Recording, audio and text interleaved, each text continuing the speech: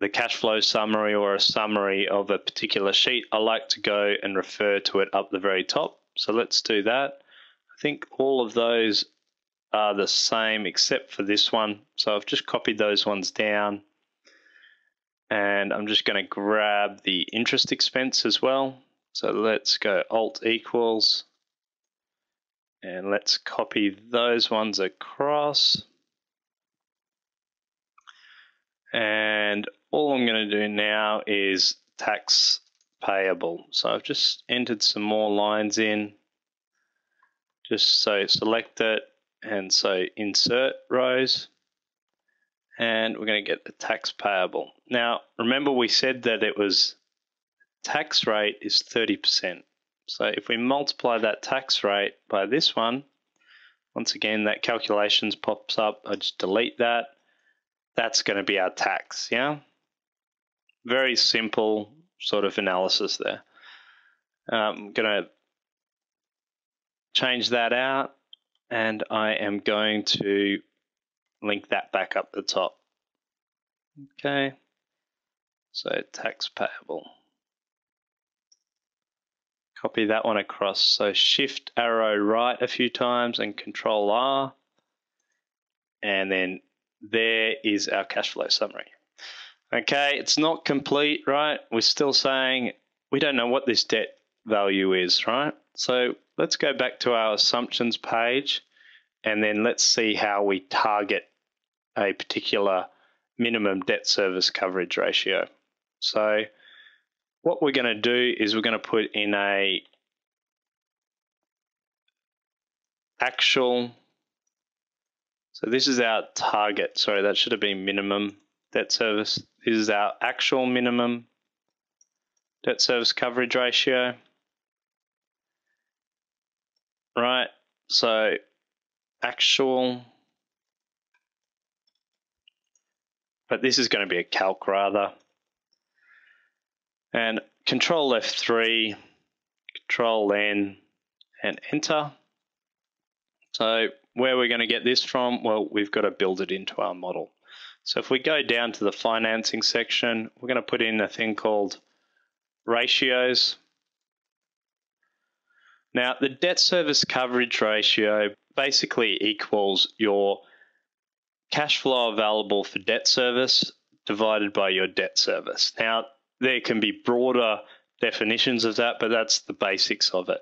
So what it's saying is how much cash do you have and how much is related to debt service. The higher the debt service coverage ratio is, the better the project is, or the more coverage before you start being in financial distress. So let's have a look at that. So let's go cash flow. Now let's not do that. Let's just go CFADS. We've already named it, so CFADS.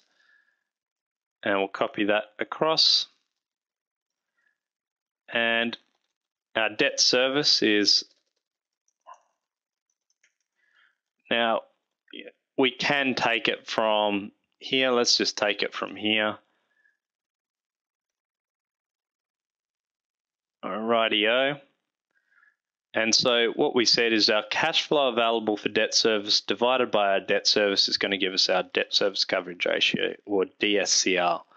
So this is going to be a ratio. So let's go and see what happens. Isn't that interesting? At the very start of the project, we don't have enough cash flow to pay for our debt service. Okay, so what that's telling me is there's too much debt in this structure.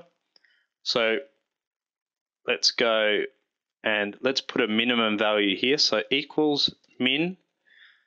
We're going to select these cash flows here, or sorry, these ratios here. And so our minimum occurs at the start of the project and it's 0.93. So if it's less than 1, that means we can't meet our debt obligations. So we probably would be in default, or we most definitely would be in default. So let's go and go equals, go back to the calculations, grab that minimum debt service coverage ratio, and then let's try and adjust this. So let's see what happens when we put this down to 400,000. Okay, so the debt service coverage ratio is coming up. Now, what we can do is we can go, let's do a really quick one. And we can go, so Alt, and I believe in the new Excel, it's the what if analysis for the goals. So you can always use, if you're used to shortcuts from obviously 2003, then you can always use those shortcuts. So let's just push goal seek here. We want to set that one to 0 by changing this cell here. Okay, let's push enter. That's pretty close to 0. So now our actual debt service coverage ratio equals our target debt service coverage ratio. Okay, so let's go back, or no, let's firstly put in a check. So let's put in some checks. Now, usually you'd have a check page, but we're going to put our checks on the assumptions page here. We're going to have a debt service coverage ratio check. So all this is saying is equals that minus that. So we can go if that minus that equals 0, comma, okay, otherwise check. Now it's not going to equal exactly 0, so we're going to have to round it slightly, and we'll round it to 1 decimal place. So we just do a round function there, and that should be okay now. So that's fine. And there's one of our checks. Now we can do some conditional formatting on it. So conditional formatting in your home menu, and we can go a new rule, and cell value is equal to, and then okay. And we're going to set that format to fill green. That's a bad green. Let's go with that green. Okay. Okay. So that'll format now. I'm going to add another rule. And we're going to say, well, we can go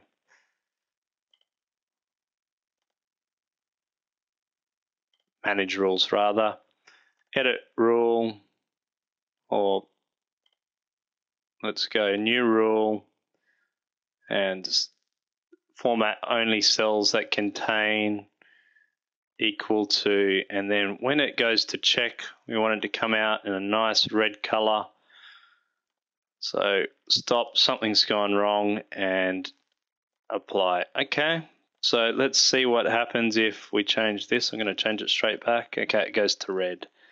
So 1.25, let's Control Z that. Okay, and that's that.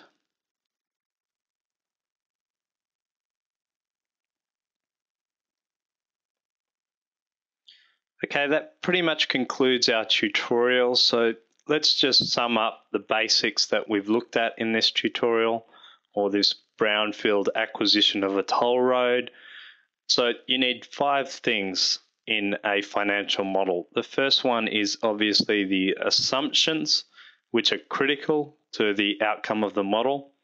The second one is the construction costs if you're looking at a greenfield or a startup project. The third one is the operations, so we're looking at the revenue, the expenses, and the taxes. The fourth one is the financing, and the fifth one is obviously the cash flows.